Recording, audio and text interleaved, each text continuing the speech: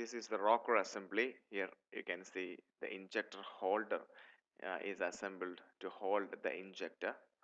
The pipe that is extending up is the injector. You can see the injector holder in red, the valve spring, bridge piece, rocker, and the injector marked over there.